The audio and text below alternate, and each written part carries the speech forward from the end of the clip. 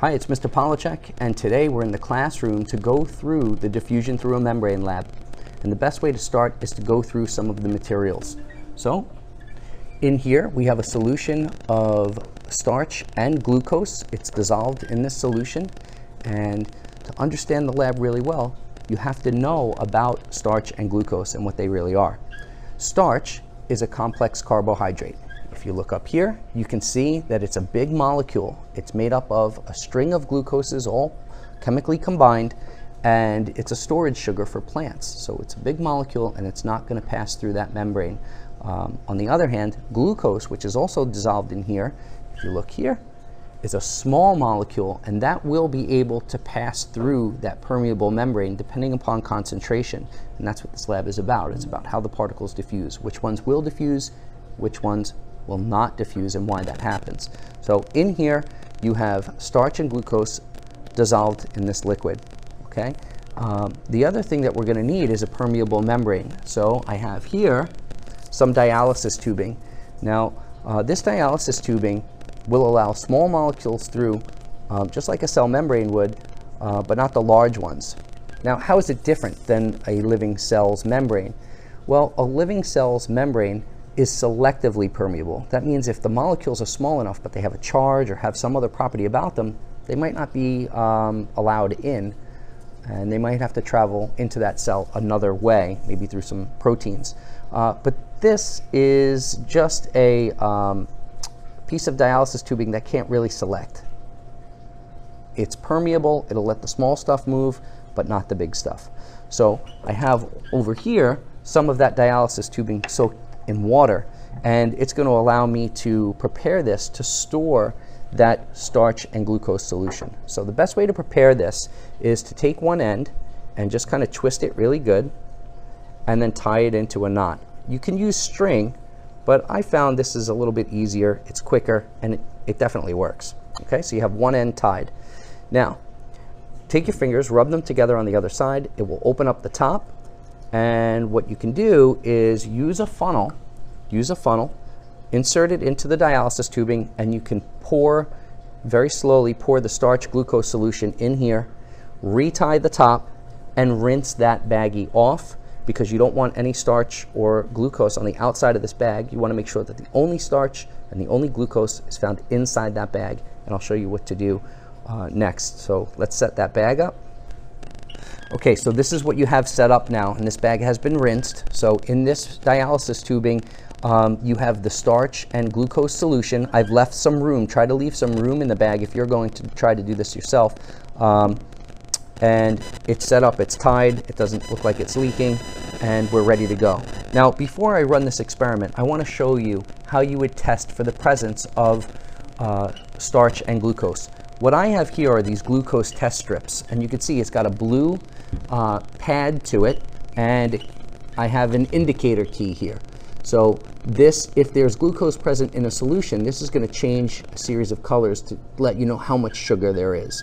And this is the container that we started with the starch and the glucose in it. So what I'll do is I'll just dip this in real quick, and it's going to take a few minutes for it to change if there is sugar present. So I will leave that here, but I also want to show you that there's starch in here. So I'm going to take this clean test tube, I'm going to pour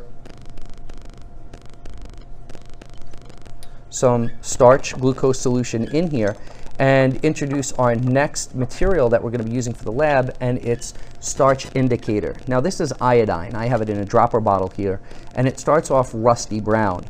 And when you add this to water, here's a beaker of water, it will stay that rusty brown, because the rusty brown or amber colored solution is what the indicator looks like normally. It will change color if starch is present. So here you can see it's got that amber color because there's no starch. This is distilled water. This was our starch glucose solution, and I'm going to add the starch indicator to this test tube and watch the difference, because there is starch in here. You can see it turns this black color. Okay, so that's how you use Starch Indicator or iodine to test for the presence of starch. Okay, now if we go back and look at our glucose strip, look at how that has changed. Okay, this is what it looked like originally. I don't know if you guys can see that. It started off that light blue. I dipped it in the solution and left it for a minute, and now it's the dark brown, which means that there is glucose present. So I have confirmed that in this container there is starch and there is glucose. So what do we do now? I'm going to take my dialysis fake cell, my artificial cell here, and I'm going to lower it into my beaker that contains water and glucose, starch indicator. So let me just add a little bit more.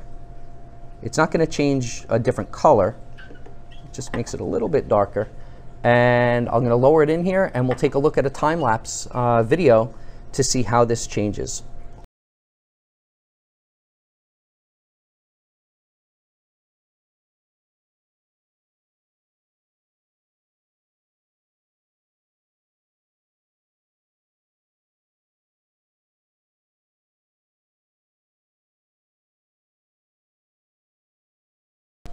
Okay, so let's see what happened.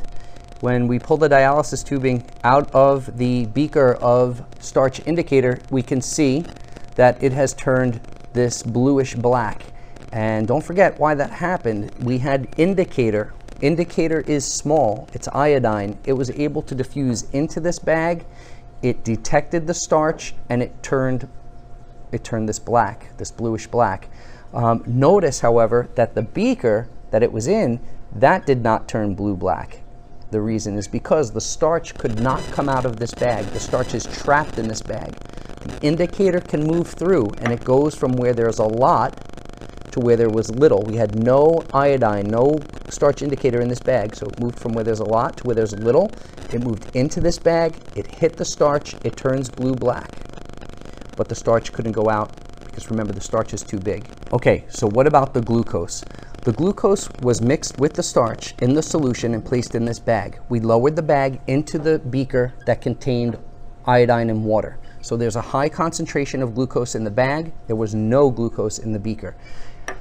It's going to want to reach equilibrium. So some of the glucose is going to move from the dialysis tubing into this container, but we don't see a color change. And the reason why we don't see a color change is because iodine is a starch indicator. It only tests for the presence of starch.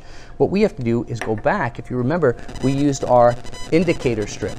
So what I will do is I will dip this in here, and I will lay it next to our indicator chart, and I will wait a minute and see what happens.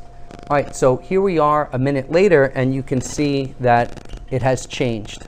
Okay, there is glucose. Glucose moved from this dialysis tubing into the container here, and it's going from high concentration to low. Now, let's look at the board behind me and talk about what's really happening. How can we represent this with symbols and with letters? If you look here, we have a beaker, and this is our initial setup. We have our dialysis tubing in the beaker. We have in that dialysis tubing, we have S for starch and G for glucose. Notice the number of S's that I put and the number of G's that I put, because that's going to be important in a minute. Now, outside the beaker, we're going to put letter I. That I could represent indicator. It could also represent iodine. What do we know about these particles? The S for starch is a big molecule. The G for glucose is a small, simple sugar monosaccharide. It's a small molecule. And the I is also a small molecule. So this was our initial setup. What happens after we watch that time-lapse video? What happens? Well, the I's go from high concentration to low, so they move into the bag. The starch can't move out, so they react. The bag turns blue-black. The G for glucose, it goes from high concentration to low concentration, so it moves out of the bag. And we tested for it, and we saw that positive result in that the glucose did move out. And that's the diffusion through a membrane lab. I hope that that helped. And if you want to see another video about diffusion and osmosis, I'm going to be putting another one out there about looking at osmosis and changes in a potato core. So look for that. It'll go over things like hypertonic solutions, hypotonic, isotonic, And I hope that helped. Okay, bye. Okay, you guys, so if you want to see another video on plasmolysis, hypertonic, hypotonic, and isotonic solutions, just click right here. If you want to see a more advanced lab where we look at the effect of molarity on potato core, you can click right there. And if you'd like to subscribe, you can click right here.